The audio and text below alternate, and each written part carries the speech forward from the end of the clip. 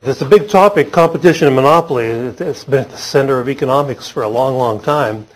And what I'm going to try to do for the most part in the time I have is tell you about the Austrian theory of competition and monopoly. And I guess the first thing I'll do is recommend a few readings. If you want to read up some real basic readings on this, there's a lot of literature.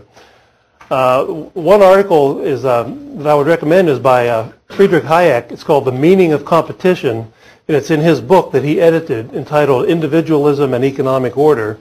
It's a good summary of the Austrian view of competition. And then in Man, Economy, and State by Murray Rothbard, Chapter 10 on monopoly and competition is also really excellent and indispensable in understanding the Austrian view of competition. And you really it's hard to pick any one chapter out of Man, Economy, and State out of context, sort of, and you sort of have to read Chapter 9 first, and hopefully 1 through 8 also. But that's also recommended. An excellent book that talks about not only competition and monopoly theory, but it's mostly case studies of anti-monopoly policy or antitrust policy. But there's also a really good summary of the Austrian viewpoint on competition and monopoly in it.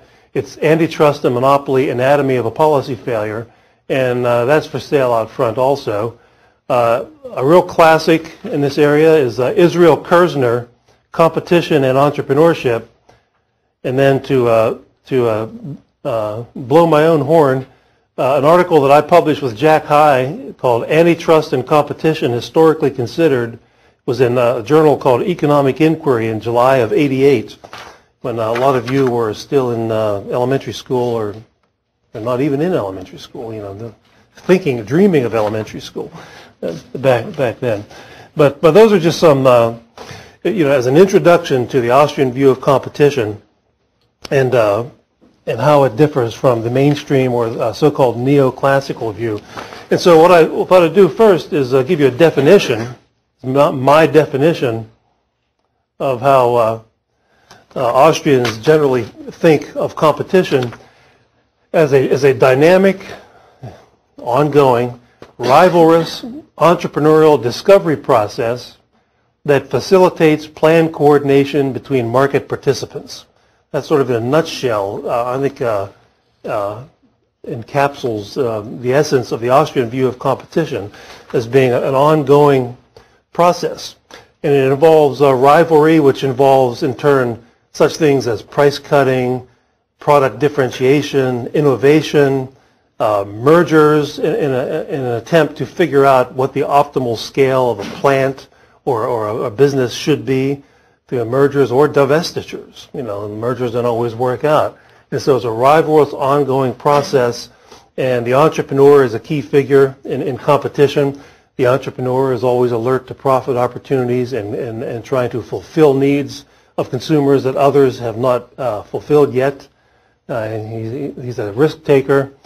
And it facilitates planned coordination between buyers and sellers. And the more intense is competition, the more coordination occurs in the economy. And this is basically the view of Adam Smith, and then it was adopted by the Austrian school once there was an Austrian school.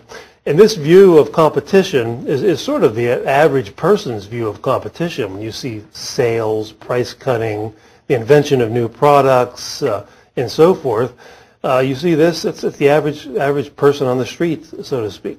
This was all superseded, though, in the economics profession, beginning, I think, around the 1920s and 30s. Before that, the Austrian view of competition prevailed. One of the studies I did once was on the question, this article of mine I mentioned from Economic Inquiry, of how did it come into being that economists were once almost all Austrians in terms of how they thought of competition in the marketplace. And but by the 1930s, that theory was replaced by the so-called perfect competition model that's in all the textbooks and still in all the textbooks to this day.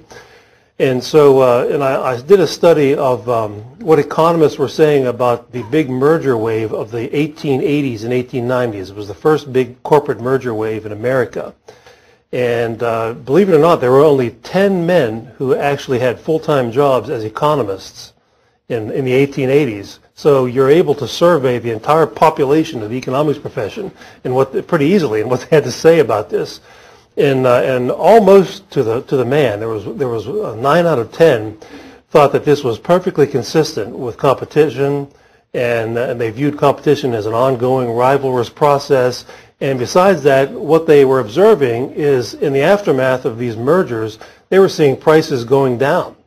They were seeing in the oil industry, the steel rails industry, they saw these mergers taking place, and there were fewer firms, but they saw declining prices, and a lot of times they saw new products springing up that did not exist 5 years ago or 10 years ago. So they thought this was all a natural evolutionary process of competition, and it was nothing to worry about. And the economics profession was pretty much unanimously opposed to antitrust policy. At the time the first antitrust law was passed in 1890, the whole profession was against it. Even Richard T. Ely, who was one of the co-founders of the American Economic Association, and I guess you would call him a socialist. I don't know if he actually called himself a socialist, but if you read his readings, he was a socialist. The founding document of the American Economic Association, by the way, denounced capitalism as unsound in morals and unsafe in practice, I think, something to that effect. You could probably look it up on the web. And Richard T. Ely was the author of that. But even he saw no problem with the corporate mergers that were occurring at the time, because he held this view of competition. So even socialists like Ely held this view. And then, of course, as I said, it was all supplanted by the perfect competition model. And that model looks at competition as an end state, END, an end state, rather than a process. And it begins, as you all know, if any of you have taken principles of microeconomics, it defines competition in a very different way. And basically it concentrates on these basic assumptions behind the so-called competitive model that most or all of you have seen before in your studies. Homogeneous products, everyone produces the same thing. Homogeneous prices, everyone charges the same price in the industry. Many firms, so that no one firm can have any significant effect on pricing by altering its supply. Perfect information about what consumers want and how to supply it to them.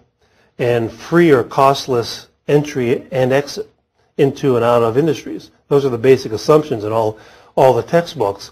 And originally those assumptions were made up in an attempt to ape or imitate the physical sciences and to create a theory where the assumptions, yes, are unrealistic, but the idea was to try to focus on price competition. It really is a theory of price competition alone and doesn't say much about any other kind of competition. It's a theory of price competition.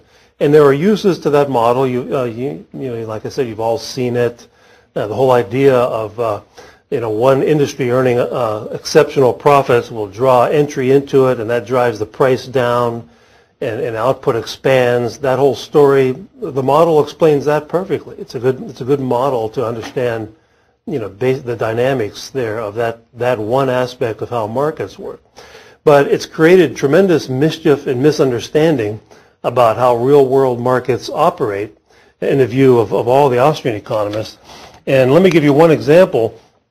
In the United States, in 1948, Paul Samuelson published his book, Economics, Principles of Economics book. And it was by far the biggest seller until about the 1980s. And not only was it the biggest seller, I think as of that time, he sold about 4 million copies of it. But almost all the other books were clones of Samuelson's book. And so Paul Samuelson totally dominated the teaching of economics to college students from 1948 to 1978, clearly. And then some competition came into being about that point. But I wanted to show you what generations of students, not only American students, but all over the world, anyone who studied economics probably used this book. And unfortunately, I think only a few of you in the front row, if that, might be able to see this. Maybe none of you, I don't know. There are a lot of old people in the front row. I don't know if you can be able to see this or not, like these guys here. But this is just one page from Samuelson's book. This is the 1976 edition that I just went upstairs and grabbed off the shelf. And he's talking, this is what students were taught about how competitive the American economy was. And I'll read just parts of this. He has a whole list of products, razor blades, toothpaste, steel, aluminum, potatoes, wheat, cigarettes, tobacco, nylon, and cotton. He says, now, which of these would fit into our definition of a competitive industry? Remember, he's saying the definition is perfect information, homogeneous products, homogeneous prices, costless entry and exit. Well, neither aluminum nor steel meets the definition. So what about steel? United States Steel and Bethlehem are the industry giants. Together with Republic Steel, Jones & Laughlin, and a few others that constitute Little Steel, they produce a large fraction of the total market, so they don't qualify. It's true that one plant's steel output may be much like another's, but it's not true that Bethlehem and Republic are so weak that each could never depress the price of steel by throwing on the market as much as it could comfortably produce. So steel doesn't count. He says, when you go down the list, you will find that only potatoes, tobacco, wheat, and cotton come within our strict definition of perfect competition. So that's it. Potatoes, tobacco, wheat, and cotton are perfectly competitive industries. Everything else, and he's not limiting himself to just these things he listed. He's insinuating here that pretty much everything else is imperfectly competitive. And then the next section of the book is on monopoly and imperfect competition. And so generations of students are pretty much taught that, well, there are a few examples in agriculture of competition in America, but everything else is monopolistic in one way or another. And then if everything else is monopolistic in one way or another, well, then we need government to come in and regulate and to try to force it in the direction of perfect competition. But even this is harebrained. His list of items, agricultural products. At the time he wrote this, we had had decades and decades of government programs that paid farmers to not grow wheat, acreage allotments that forced them to restrict the amount of planting they could do to push up the price of wheat, price supports on cotton and tobacco and other things. And so these were highly monopolistic industries because of government policy. And here's Paul Samuelson holding them up as the stellar examples of competition. And so even his list is just wrong, even by his own, by anybody's definition. And so generations of students were grossly miseducated about the meaning of competition here, and this was before the Mises Institute was founded, and so there was no salvation. You people are here to be saved, and you're very lucky about that. And so if you look at this theory, in the Hayek article that I mentioned, The Meaning of Competition, one of his little slogans there is this, quote, "In perfect competition there is no competition," end quote. And it's really true. If you think of these assumptions, they rule out any real competition. Homogeneous prices, well, real businesses compete by cutting prices. They have sales. They do that. Homogeneous products, real businesses compete by struggling to tailor their products to the preferences of consumers. And in today's world, consumer preferences in more affluent societies change. They change more rapidly than they used to, even. And I'm going to give you some data on that. It's some pretty interesting data. And so if you look at that, just that assumption, the homogeneous products assumption, it doesn't seem to make much sense. In fact, here's some statistics that were provided on this assumption, the homogeneous product assumption, by the Federal Reserve Bank of Dallas. You know, we're not too fond of quoting Federal Reserve bureaucrats here, but there happens to be a sort of a spy within the Fed. His name is Michael Cox. He's a free market economist, and he does do some pretty good work, and miraculously they publish it. The Fed does. And one of the things he did was he oversaw the publication of the 1998 annual report of the Federal Reserve Bank of Dallas, and it was all about the phenomenon of what economists call mass customization, using mass production, combining computer technology and mass production technology to tailor-make products of all kinds for everybody. You know, nowadays, if you want to buy a new car, you can go online, pick out the kind of car you want and all the gadgets and all the special effects that you want in the car. You know, hit the mouse, and click the mouse, and within a week your car will be here. You can even finance it on. You don't even have to leave your chair. You could finance the car online too if you want to finance it. And so, and this report was about this phenomenon of increased product variety. And I wrote down the table that I have has very small print, so I don't want to. Nobody would be able to see it, especially the old guys in the front row here. And so I didn't want to make you go blind. But I just wrote down a few of the things that they have in there. Pasta, in the bad old days of 1980, only 79 varieties of pasta. How did we ever live like that? 561 by 1998. Potato chips. How did we ever get along with only 46 brands of potato chips versus 166? Beer. How did I ever get out of college with only 25 varieties of beer as opposed to 187 by 1998? It's probably 18,000 by now. Wine. Only 22 brands of wine in 1980. 252 by 98. Dog food. 58 versus 180. This is a list I picked out of their big long list things that in my familiarity is what college students consume. So that's why that's the fraternity guys and the fraternity initiation. Cookies 127 versus 396. Sport utility vehicles only 8 in 1980, 38 by 1998. Cereals, more than twice as many brands of breakfast cereals, and on and on it goes. And the explanation of this is that because of the integration of computers and manufacturing technology and the quickening pace of the change in consumer preferences in more affluent societies like the U.S., competition has led to this result of this increased variety. Increased variety it means more competition. It's totally the opposite of the old of what the old theory of perfect competition says is desirable, homogeneous products in an ideal world. And there's a lot of mischief, policy mischief that's been perpetrated by economists taking these assumptions too seriously. And they were only really originally meant to be a theoretical foil. They weren't really meant to be implemented in policy, but they were. They were accepted like that in the real world. There's a famous case. Those of us who have studied antitrust and monopoly policy in the U.S. anyway, there's a famous case that economists know about as the cereals case. This was in the 1970s, and the three big dry cereal manufacturers, General Mills, General Foods, and Kellogg's, had captured, I think, about 70% of the dry cereal market by then. They had won about that much of market share. And so the Federal Trade Commission in Washington, D.C. sued them for violating the antitrust laws merely on the fact that they had a large market share, 70%. And this was, the economist in charge of this was a Harvard economist named Frederick Scherer, who at the time had the best-selling book in the field of industrial organization. And he was on leave from Harvard at the Federal Trade Commission at the time. And they spent several years litigating this case.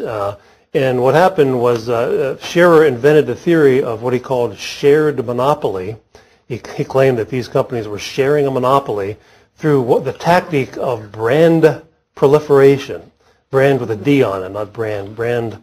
I guess there was brand proliferation too, but there's so what they said they were doing. These companies, there were more than 3 companies producing dry cereal, but these 3 began to experiment. They had the idea, the light bulb went off in the head, that people might like more than just cornflakes. Maybe we should try something else. Put chocolate on cornflakes, or whatever. And quite a few of these products caught on, and so the ones that caught on gave them a big market share. Their competitors, who just sat still, didn't innovate, and weren't as innovative as these 3 companies, lost market share. And so, and that of course is bad. We're supposed to punish that. And so the theory of brand proliferation was invented, and it cost the cereal companies many millions of dollars and many thousands of hours of time of the executives of these companies to deal with this, as opposed to trying to figure out how to produce even better products. And the cereal companies eventually won. And I could paraphrase what the judge said in the case. He recognized that you can eat more than just cereal in the morning. And I think there was one quote from him saying, I don't even like cereal. I eat bacon and eggs in the morning. So, even if they did have some sort of monopoly in dry cereal, there are a lot of substitutes for dry cereal.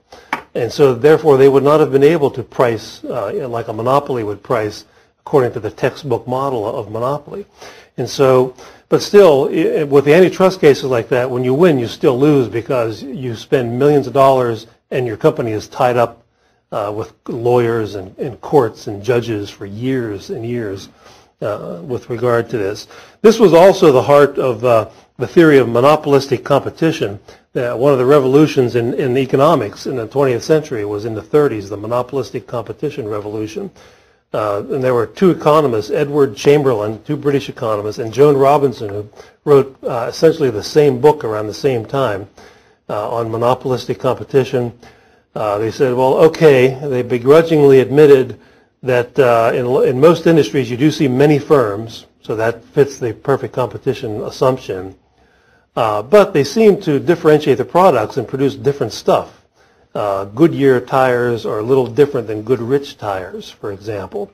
So therefore, each and every company is a monopoly because they're producing some unique product that is not exactly identical to everybody else.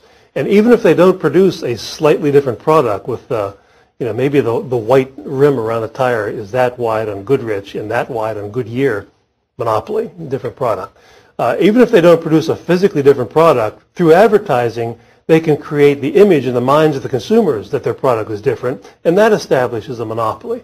So you have this oxymoron of monopolistic competition. It's kind of like jumbo shrimp or military intelligence, monopolistic competition.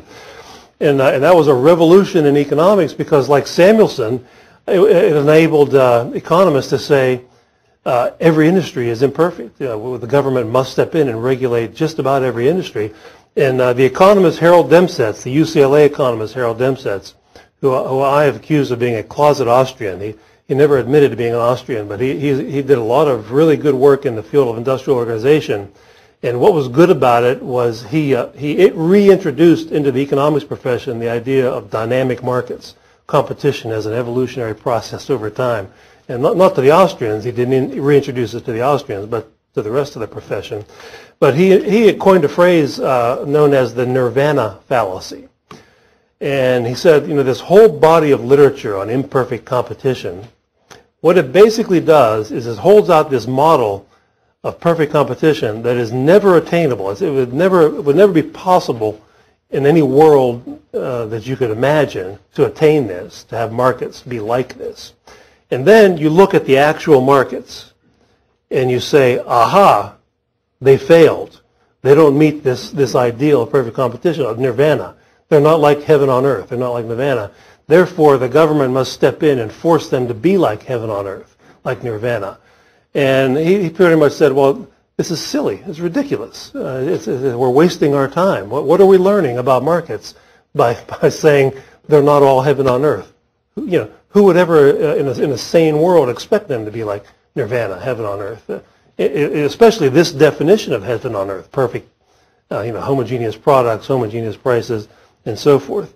That's ridiculous. And so a lot of this, to this day, a lot of the theorizing in economics about an industrial organization commits the nirvana fallacy. All the market failure literature, so-called, commits this.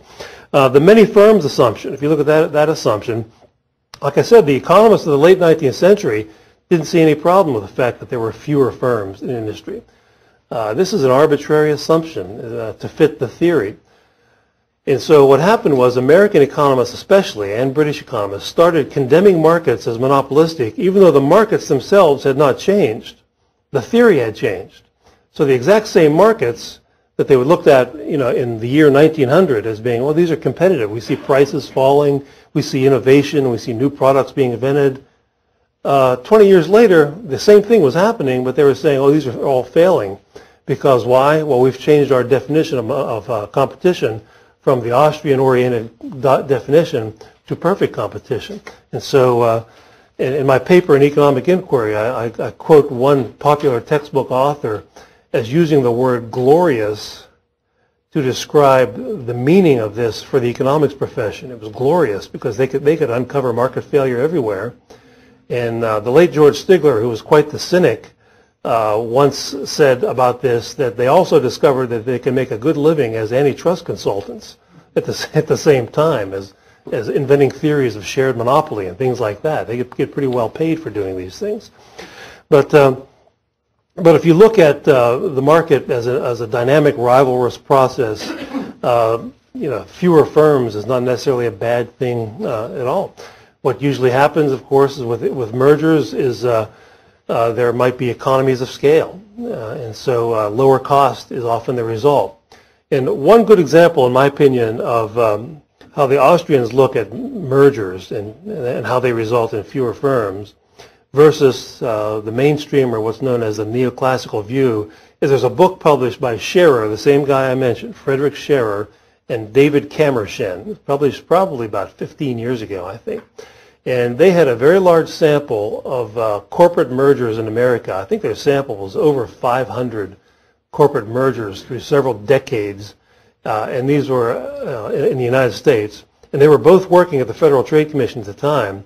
And what they found was that for about half of these corporate mergers, within 10 years, one of the companies was spun off or sold off. And so these companies decided, well, it didn't work. We thought if we bought this company, this merger, two companies merged, that it would make us more competitive, we would make more money, but we didn't, so they split, they divested. They look at this as saying, we need stricter regulation of corporate mergers by smart bureaucrats like us, who before this happens can prohibit these mergers. Because look at what a waste of resources. All this money that goes into these corporate mergers, and what, for what? We don't get better products and lower prices after all. And that of course, is a grand example of what Hayek called the pretense of knowledge, the very idea that two government bureaucrats with no financial stake in a company could foresee what will happen in 10 years and order that company to merge or not to merge is so highly pretentious that it should be laughed out of any room where that argument is made.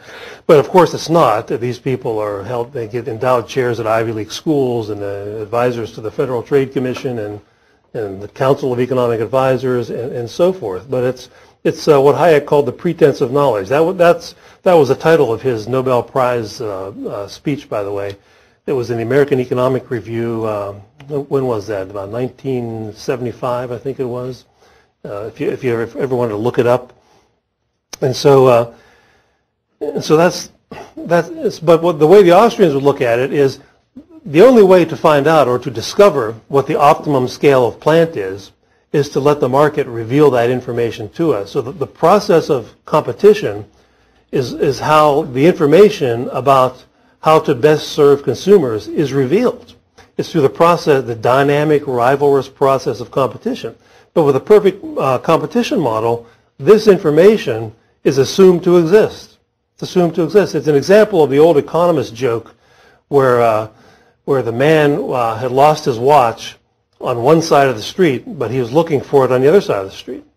And he's asked, why are you looking over there for your watch when you know it's over here? And he says, well, the light is better over there.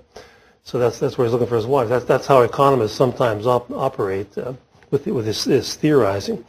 And so the perfect information assumption, if we look at the perfect information assumption of the competitive model, what do you suppose that would say about advertising? If the ideal market is one where there's perfect information about what consumers want, among other things. Though of course you wouldn't need advertising if in an ideal world, and I think this has led to a lot of suspicion of advertising as a potentially monopolizing device as opposed to a competitive device. And you don't have to be an Austrian economist to think this is a fishy idea. In fact, a lot of the Chicago School economists did some kind of neat work on this years ago. Dempster's again, one of the things that I've read probably 25 years ago of Harold Dempster's, one of his popular articles, was noticing that the Holiday Inn's hotel chain had joined forces with some environmental groups to, in other words, had given money to the Sierra Club or some of these environmental groups to finance a campaign to ban roadside billboards. They said these big billboards on the interstates are very unsightly, and they ruin the natural beauty of America when you're driving down the highway and you see the billboard that says, Motel 6, $19. We can't have, that's a bad idea, it's ugly. Shouldn't have that. And old Dempseth used just simple economic logic and said, well, you know, a hotel chain like Holiday Inns has a brand name. You know what you're going to get. It's been around for such a long time. You know you're going to get a reasonably clean room with not too many roaches, a swimming pool filled with children and other sort of nasty things, a very bad lounge singer, and stale donuts for about $69. And so you know what you're going to get. If you're traveling, that's what you're going to get, $69. You pull off, you sleep overnight at the Holiday Inn. But you might want, you know, if all you want is a clean bed and a shower, $19 sounds a lot better at Motel 6. But how would you ever know that Motel 6 is at exit 82 if there's no billboard telling you, get off exit 82, Motel 6, $19? And so obviously the restriction on advertising would be a barrier to entry, barrier to competition. Not advertising. Advertising is not anti-competitive. It's the restrictions on advertising that are anti-competitive. And there have been quite a few other studies. The man named Lee Benham did one of the early ones, one of the first ones. He found that in the United States in the 1970s, about half the states allowed optometrists to advertise, and about half the states did not allow optometrists to advertise. So he thought he had sort of a natural experiment there, kind of like the physical sciences, to look at the effects of bans on advertising by eye doctors. And what he essentially found, it was an econometric study, he was surprised that those eye doctors that are allowed to advertise, all other things equal, charge lower prices for glasses than in the states where you couldn't advertise. And there have been another neat little study by an economist named Amahai Glazer, an economic inquiry. He looked at the effect of a newspaper strike in New York City on grocery prices.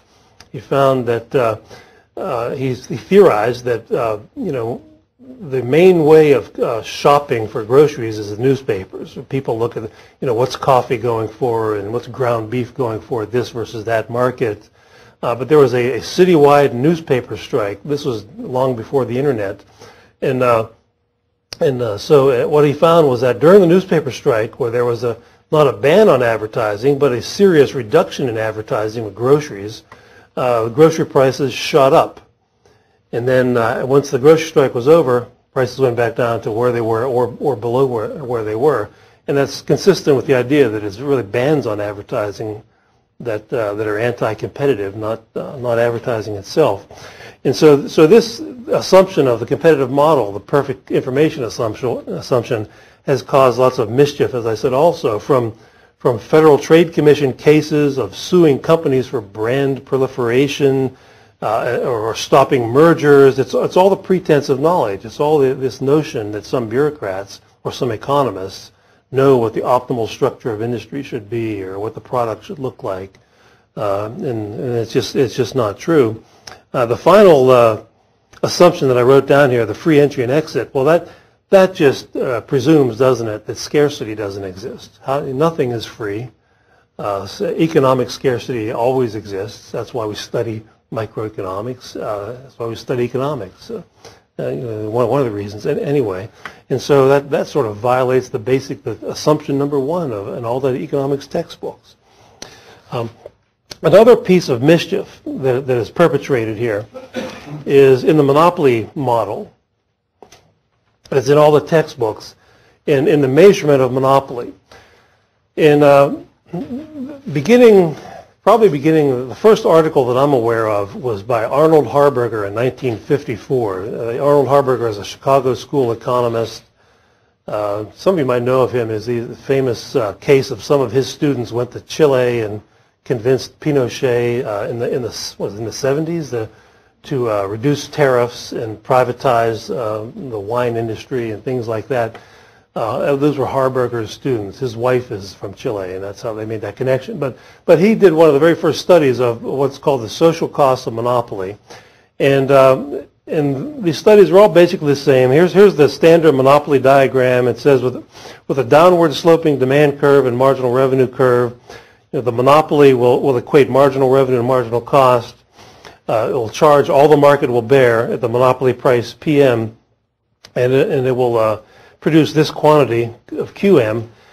Compared to if this were a competitive industry, marginal cost would essentially be the same as this would be the sum of the marginal cost curves. It would be the supply curve, and that would be the competitive level of output. So it is said that the standard neoclassical model monopolists reduce or restrict output from QC to QM, and what that does is it creates this. This is not something to write with. It creates this area here, which is called the deadweight loss. It's a loss in consumer surplus that doesn't exist. The consumer gets no benefit, no value from things that are not produced, not sold in the market. And there have been a lot of studies trying to estimate how big this is. Harburger originally came up with a very tiny number, like 0.1% of GDP, and then other studies have come up with bigger numbers, 8% or something like that. And they all have to make assumptions about certain things. There's a difference between price, and this would be the competitive price here, PC. So the price, there's going to be a price differential there. That is something, and that's how you would measure the profit, the monopoly profit. By the way, so the difference between price and average cost. But what all these studies do is they use data, usually from the U.S. Department of Commerce data, that is gathered on prices and cost. They get cost data from various sources. They estimate demand curves based on estimation of price elasticity of demand, so they can get an idea of what this demand curve actually looks like, how it's sloped, and so forth. But when they do these studies, they have to make a crucial assumption. They have to assume that on the day when the government bureaucrats gathered that data on cost and price and so forth, this industry was in long-run equilibrium, because this is an equilibrium model. And that is, if there's a profit here that's an above-average profit, they have to assume that that profit has been persisting for a while and that industry is in long-run equilibrium, because the theory says that's what a monopoly profit is. It's a profit that persists, above-average profit, and competition does not come in to reduce the price and eliminate that above-average profit. And so they just assume that if they find a divergence between price and average cost here, like in this model, that it is a long-run equilibrium divergence between price and average cost. It's not just a disequilibrium divergence between price and cost. But there's no reason in the world to think that is true, because the natural state of things is disequilibrium. Markets are constantly in flux, much more than they are in some static sense. And these authors even admit this. Some of the studies that you can read, and if anybody is really interested in this, I can give you references later. But there was one study by Stephen Littlechild in the Economic Journal some years ago where he comes right out and said, of course, we know that we are measuring in our estimation of profits here, we're measuring normal competitive profits as well as possible monopoly profits. But we're going to count them all as monopoly profits anyway, because that'll give us a bigger number and we can publish our paper that way. And so they actually say that in the papers, in the journal. So they're saying, we're being dishonest and deceitful, but that's all right, because we can get away with it. And so, and they do. Harburger said the same thing in his article.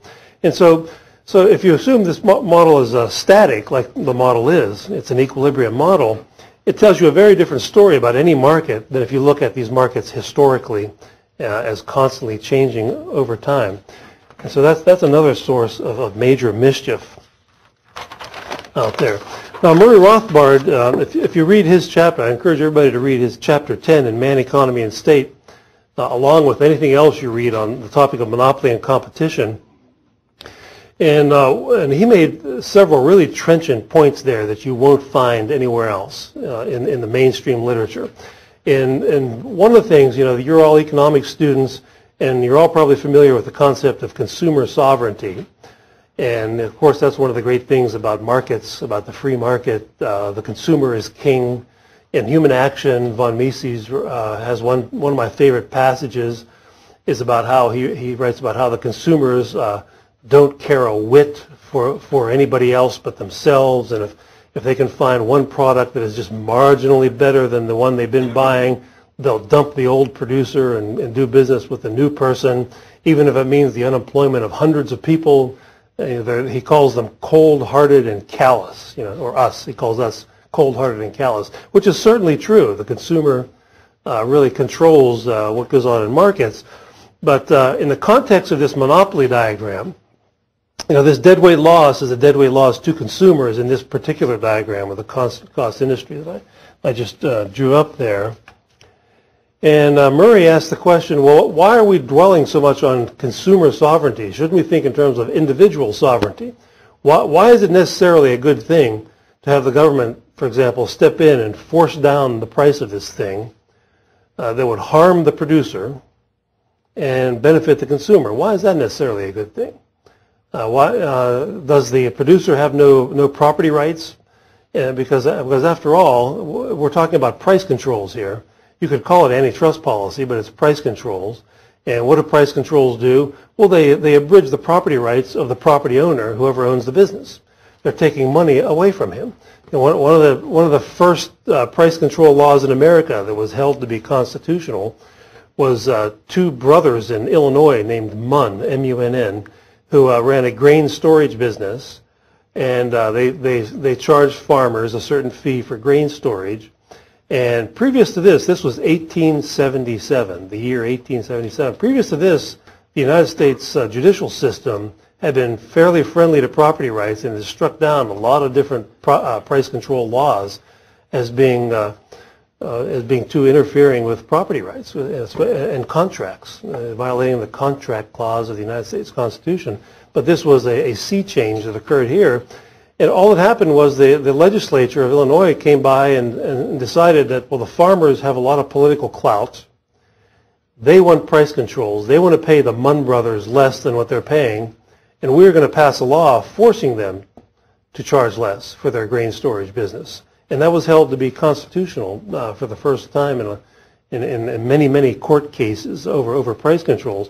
And so they essentially robbed the Munn brothers legally, legal plunder, with price control. And so Murray Rothbard asked the question, well, why is this form of legal plunder desirable?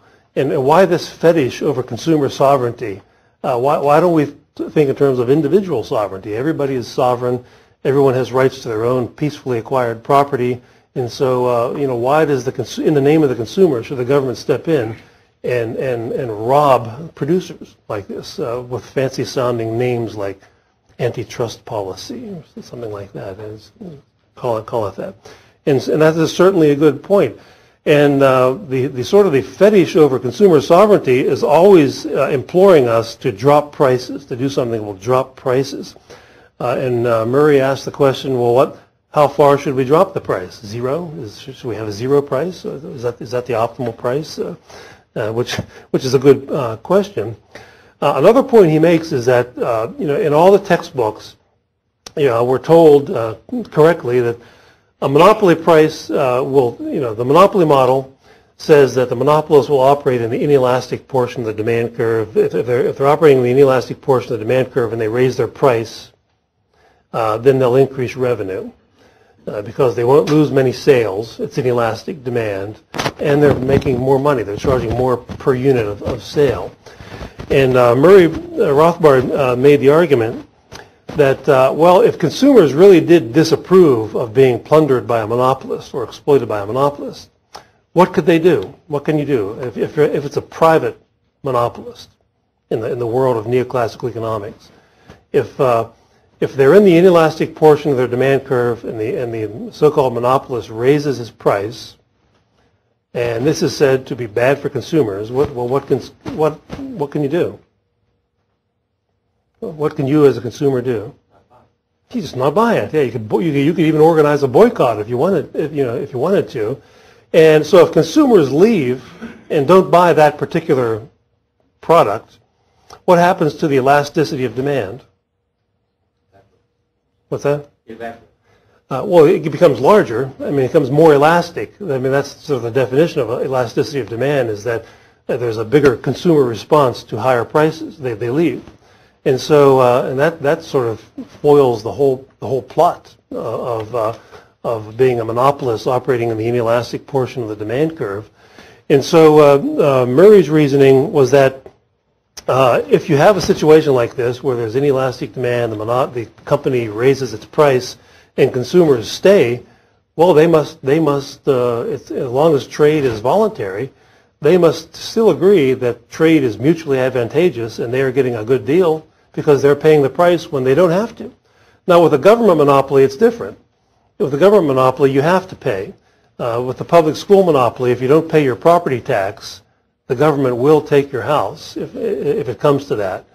I don't know if it was on Lew Rockwell's website or somewhere else I read recently. Was it Lew? There was an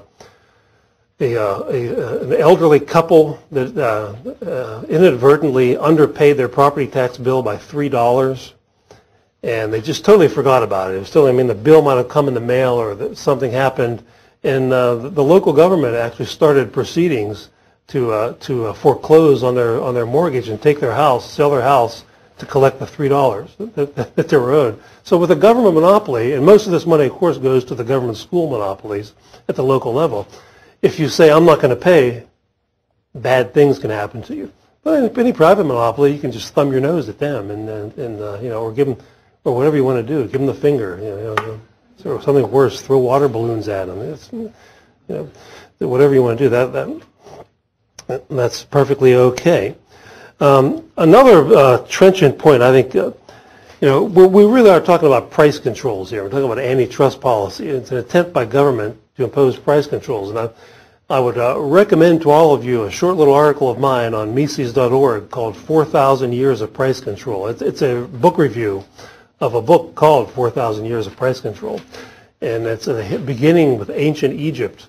It's all about the disastrous results of attempts to control prices by governments that have created massive starvation in country after country after country, time after time and again. And that's essentially really what we're talking about here. We're talking about this crackdown on monopoly, so-called through price controls. Another important point that is often overlooked, always overlooked by economists, mainstream economists, is the whole business about output restriction. Now, the model sets up, here's nirvana, QC is nirvana. That's perfectly competitive equilibrium. And the model says, aha, this article where there's some market power, so-called, say this company just invented a brand new product that no one else has, monopoly. It's restricting output to QM. Well, this is a good example of the nirvana fallacy, because what a lot of economists sometimes do is to say, well, the ideal situation would be if everyone shared this insight to create this new product, and it gave you this result of QC being the quantity of output. And so, but not everyone shared it. So if we compare the actual output, QM to QC, there's a big output restriction there. But realistically, the real comparison ought to be comparing QM, the actual real world level of production, to zero, to what would happen had the insight not ever been developed and the product never been put on the market. So what you have is a net expansion in consumer welfare because the product exists. But what the typical neoclassical economist will do will compare that output to nirvana, to the situation where everybody shares this. And as one good example, when Microsoft was being persecuted by the federal government under the antitrust laws, one of the proposals that this judge who was eventually fired, made is he wanted Microsoft to be forced by the government to share the source code for Windows, put it up with everybody. It would be the equivalent of forcing Coca-Cola to publish the recipe for Coca-Cola on the internet or something like that. And that fits in perfectly with this idea that, well, if everyone had this knowledge, we would be in nirvana, perfectly competitive ideals. But of course, if companies were forced to give away all their trade secrets like that, what would you forecast would be the effects on innovation and spending on R&D if you knew you spent $50 million on research and development and then as soon as you come upon a good product that you thought could make up that 50 million and more, the government would force you to share it with all your competitors. Who would invest that 50 million? Only a fool would invest the 50 million if that would happen. And yet that was one of the heart of the antitrust case against Microsoft. That's what the competitors were after. They wanted to destroy Microsoft, and they almost did by having the government force them to share their trade secrets.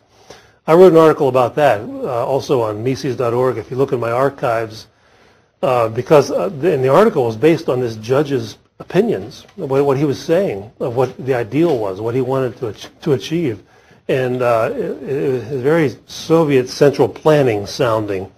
But on the subject of output restriction, I live and work in Baltimore, Maryland, and there's a nice baseball stadium there, the Baltimore Orioles. It's a crappy team, but they play at this in Camden Yards, a nice stadium. But the thing that I really dislike is they only play 166 games a year, and and so they're obviously restricting output. They only play, and the thing I dislike even more is that the Baltimore Ravens, they only play 8 or 9 games a year at home. They have this big stadium there, and 8 or 9 games. And football players are known for playing in any weather. So they could be playing football 12 months out of the year, but they too are restricting output because they only play 16 games a year. And to make things matters even worse, professional boxers, whoever the world champ is, I don't follow boxing ever since Muhammad Ali retired. I don't follow boxing that much, but they only box once or twice a year. Whoever the world heavyweight champ is, obviously restricting output. They should be fighting more like if you saw that movie, The Fight Club. Anybody ever see that movie? Those guys fought every night with bare knuckles. That's perfect competition there. They fought every single night. And so the point I'm making is the point that Murray Rothbard made is again, what is this fetish about output restriction? It really is saying once again that there's no scarcity in the world. The production of everything is restricted compared to if you work 24 hours a day, 7 days a week. Of course, you're restricting output, but who's to judge what the appropriate amount of production is or not? I asked this question to a Federal Trade Commission bureaucrat at an antitrust conference in Washington, D.C. some years ago, and he was giving a rundown of all the great things the Federal Trade Commission was doing for us consumers at the time. And one of the cases at the time that he said they were investigating was Detroit auto dealers. He said the Detroit auto dealers in the winter months, in the cold weather, were shutting down in downtown Detroit at 5 p.m. And all of them. So if you wanted to buy a car after 5 p.m. in downtown Detroit in January, you're out of luck. You can't do it. They're all closed. And so naturally they smell the rat of output restriction and price and conspiracy and collusion. And so they were getting ready to file a lawsuit against the auto dealers. And I asked this guy, does that mean that economic efficiency requires forced labor or slavery? Because after all, what would you call it if you told these people, you want to go home at 5 o'clock? No way. You have to work 4 more hours, or else we will drive you out of business. What else would you call that but forced labor? And so he didn't have an answer because obviously the answer was yes. He couldn't stand up there and say, well, yeah, slavery is fine if it's done in the name of antitrust policy. If we call it slavery, it's a bad idea. But if we call it antitrust policy, maybe we can get away with it. And so that's the sort of the absurdities you get into when you take this idea seriously. The idea that someone knows what the perfectly competitive ideal amount of output is. It's the nirvana fallacy. It's the pretense of knowledge. This is not knowable. We don't know this number out there.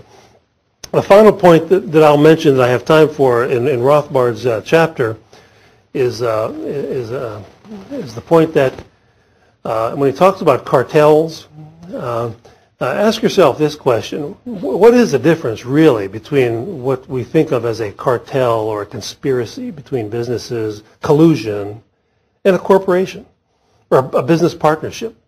When people form a business partnership, they're colluding, aren't they, to do business just working with themselves and not with other people. You could call it collusion. Collusion is a loaded term, by the way. So, why is it different that if you get two businesses together and say, well, why don't we cooperate and sell television sets together, us, the four of us, rather than just you two and then us two over here? It's not that much of a different thing. It's pretty much the same sort of thing. And what this all comes down to is property rights, and that the laws and the regulations regarding mergers and collusion is. Do you believe that property rights and freedom of association are a good thing, or don't you? If you do believe property rights and freedom of association are a good thing, you should leave these people alone. Don't regulate their business activities when they band together or cooperate together. But if you're in favor of antitrust regulation to do something about this, well, you are implicitly saying property rights and freedom of association might be a good idea for me, but not for people who are in business. That's not for me, because I'm the consumer after all, and I'm king. And so we have to get the government to do everything he can for me.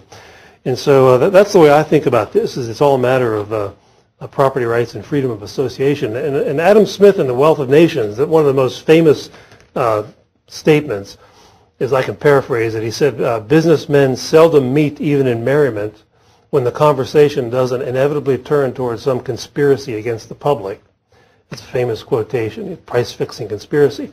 The very next sentence, though, in The Wealth of Nations, he says, but no law could be made that would be consistent with liberty or justice that would prohibit this.